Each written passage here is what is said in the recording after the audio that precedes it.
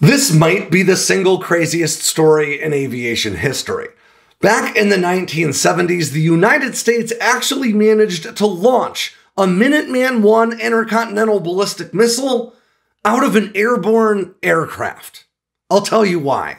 You see, back in 1974, Secretary of State Henry Kissinger was heading into the strategic arms limitations talks with the Soviet Union. We now know that as SALT I. And he wanted to make sure that he had the upper hand in these negotiations. So he went to the Air Force and said, hey, you guys have got just 90 days to figure out how to take one of our ICBMs out of its ground-based silo and launch it from an airborne aircraft. And somehow, the Air Force managed to pull it off, thanks in no small part to Lockheed's still new at the time C-5 Galaxy. Now, the C-5 is a massive cargo aircraft with a 222-foot wingspan and a cargo bay that can hold 35,000 cubic feet of cargo.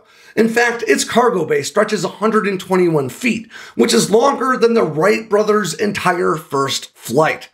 But they would need to be able to carry a lot of cargo to cram an 87,000-pound, 57-foot-long Minuteman I ICBM inside, complete with sleds to help it roll out the back.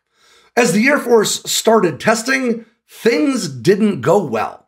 Using a variety of payloads ranging in weight from about half to close the weight of a single ICBM, a full third of the Air Force's tests failed.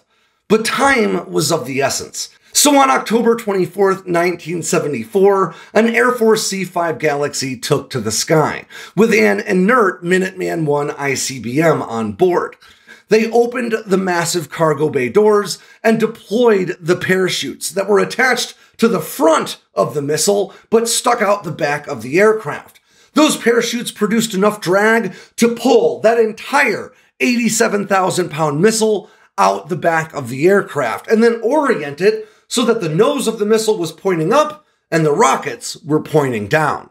Once the missile dropped to about 8,000 feet, its massive first-stage motors ignited, launching the missile from its position in the sky up past the C-5 at 20,000 feet and well beyond, off to a target area in the open ocean. They had successfully proven that America could launch its massive nuclear missiles from literally anywhere in the world. But shortly after the SALT talks, the US decided to shelve this capability because of a not often discussed element of mutually assured destruction.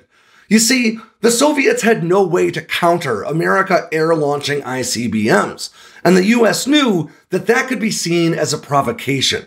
So they decided to shelve this capability because it seemed like a first strike asset, or a means to launch a surprise nuclear attack, and something like that could destabilize the equilibrium of mutually assured destruction. Sometimes you shelve capabilities to avoid provoking your opponent. And that's exactly what happened with the Air Mobility Feasibility Demonstration, which was the official name for launching a giant missile out the back of a C-5 Galaxy.